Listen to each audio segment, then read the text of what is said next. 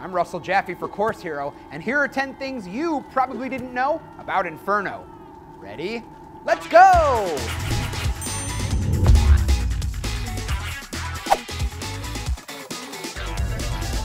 Dante belonged to a political party opposed to growing the Pope's powers.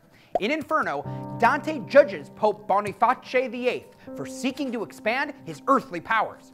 The Pope and several other political figures have special places in hell in Dante's Inferno. Two political factions, the Guelphs, those who supported the Pope, and the Ghibellines, those who didn't, struggled for control over Florence. When Dante's side lost, he was exiled. During his exile, Dante's location was unclear, but it is known that Inferno was completed during these missing years.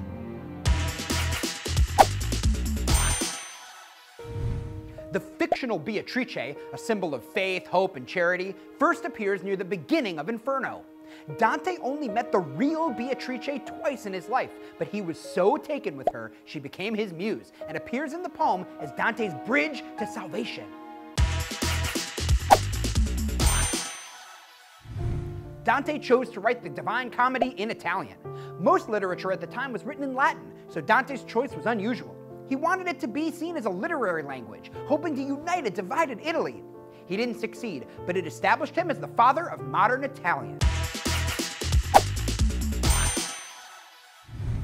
American author Daniel Handler, aka Lemony Snicket, makes reference to Dante's The Divine Comedy in his book series, A Series of Unfortunate Events. Dante's real-life muse is referenced in the dedication of each book by Snicket. Snicket's Beatrice and Dante's Beatrice also share a tragic backstory, as both are deceased at the opening of the story.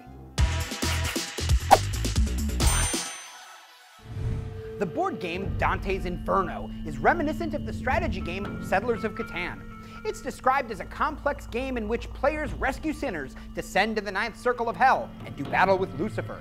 One reviewer wrote, "It's one hell of a game."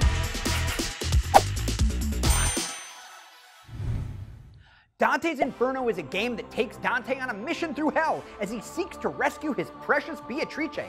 The game was a hit, but when a mission named Bad Nanny, which rewarded players for killing unbaptized children, came to light, the International Nanny Association called for its removal.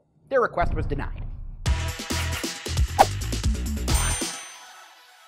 Dante's description of hell inspired mathematician Antonio Manetti to draw a detailed map of hell. He calculated the first circle of hell, Limbo, to measure a precise 87.5 miles across. The astronomer Galileo even entered the debate when he confirmed Manetti's calculations during a series of lectures in 1588. Dante's exact birth date isn't known, but many suspect the poem includes clues that he was a Gemini.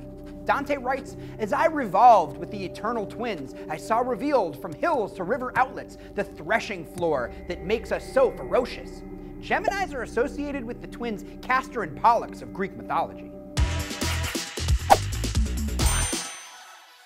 Dante was elected to the Florentine City Council in 1295. However, a law that year required public officials to be enrolled in a trade guild. Dante pursued the pharmaceutical trade in part because he could sell his books out of apothecary shops, which often served as bookstores.